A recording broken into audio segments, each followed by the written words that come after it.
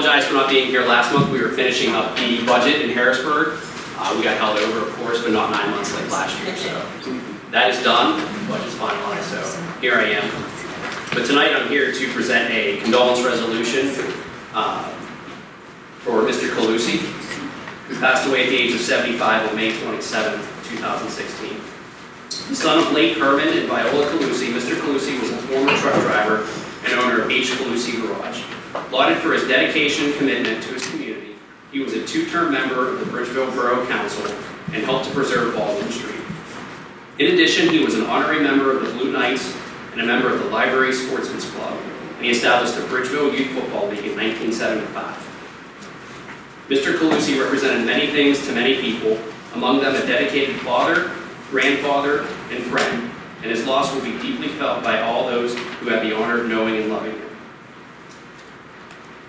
Now that the House of Representatives of the Commonwealth of Pennsylvania proclaim with enduring sorrow the passing of Mr. Colussy and extend heartfelt condolences to his sons Jeffrey, Gregory, his daughter Allison, 6 grandchildren, and many other family members and friends. And I'd like to present his family with a copy of this resolution on behalf of the House of Representatives.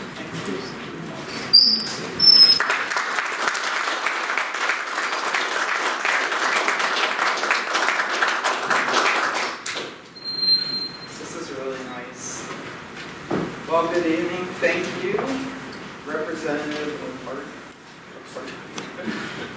for introducing me and giving me this award. My name is Allison Haller, and Bill Colussy was my father.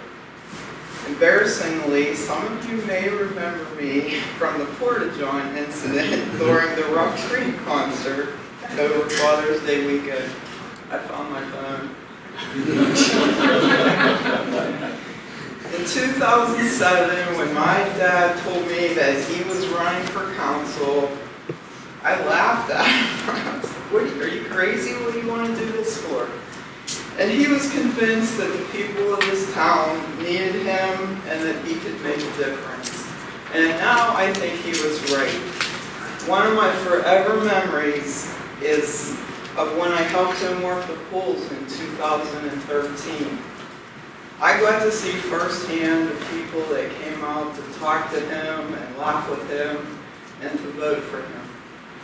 So on behalf of the family of William Colussy, I'd like to take the opportunity to thank our representative for coming out and delivering this award personally, and to your mayor, Mr. Blasio, and your borough manager, Lori, and all the employees of the borough, and the council, the fire department, the police department, and the public works, for nominating him for this award, for coming to the funeral home with all of your gifts, food, flowers, condolences, the newspaper articles, and for generously donating the use of the social hall for his wake, and most of all, for putting up with him.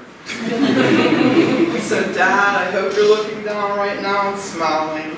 Thank you all for being here tonight, and thanks for this award.